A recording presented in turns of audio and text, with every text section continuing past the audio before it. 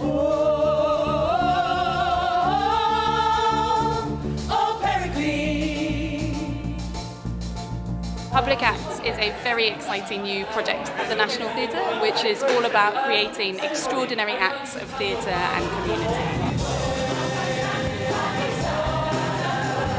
If our mantra is "this theatre is for everyone," it's about everyone being able to come to the theatre, but it's also about everyone being able to participate in theatre, telling stories, working as a community. The project began with a series of bespoke workshop programmes that were all designed in collaboration with our community partners. Everyone who had taken part in our regular workshops was invited to come and be part of the company of Pericles, which was our first Public Acts production. This voyage of one man's understanding of what home means and what it is to belong somewhere and to feel connected to people couldn't have felt more resonant with all of us and with our company members.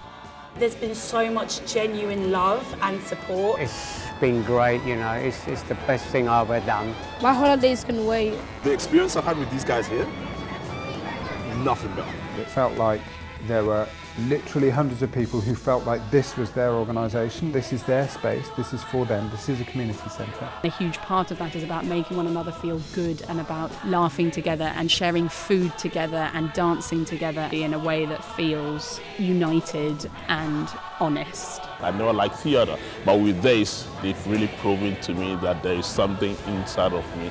I'm taking away the people that I've met when we were warming up and when we were talking at the margins of lunch times and break times, and it's hard, it's so many things and everything.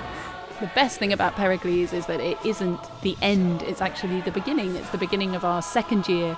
We're so thrilled that we will be doing another show led by Doug Rintle, the artistic director of Queen's Theatre Hornchurch at the Queen's. And beyond that, we hope that Public Acts as an idea, as a movement, as a programme can roll out nationally. It should feel different everywhere it goes, but we hope that the National can have a long-lasting relationship with the idea of civically engaged theatre and be a force of connectivity between different theatres and community organisations and individuals across the country.